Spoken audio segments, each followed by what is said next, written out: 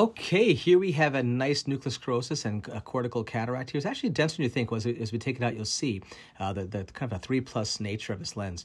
But I like to flip this lens into the anterior chamber. Kind of half of the lens, kind of tilted up above the iris plane, so I have good purchasing with my MICOR device. And because there's no phaco energy, no cavitation, I feel very comfortable disassembling a lens in the anterior chamber.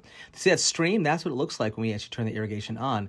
That kind of stream going in either direction. That keeps the chamber nice and stable throughout the entire case. Using a second instrument, I'm going to go underneath this lens with my Kugelin here to lift the lens up, and then just purchase with my MICOR and just start disassembling it. Again, this is no cavitation, no phaco energy. The oscillation is slow enough to disassemble the lens, remove it with vacuum, but yet not create the phaco energy that we see with other types of machines.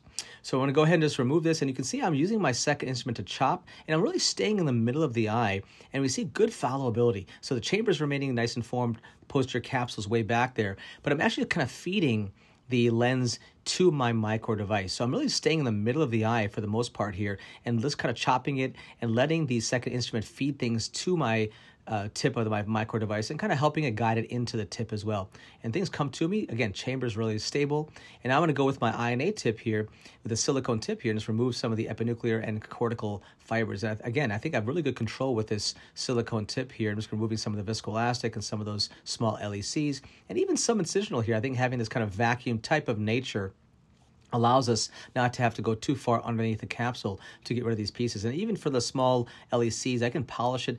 I feel really comfortable with the silicone tip to actually engage the posterior capsule, respect it, but not fear it. That's kind of what MICOR has helped me feel more comfortable with addressing the posterior capsule there. But I can go ahead now and just remove the viscoelastic after the IOL is already in the eyes. Going to go ahead and get that bubble out of the way here. And we're going to go underneath the lens, and it's kind of same idea. You see a nice stable chamber. The capsule's way back there. It can remove viscoelastic from behind the lens. I think it's really important both for toric lenses and even for non-toric lenses to prevent IOP spikes there.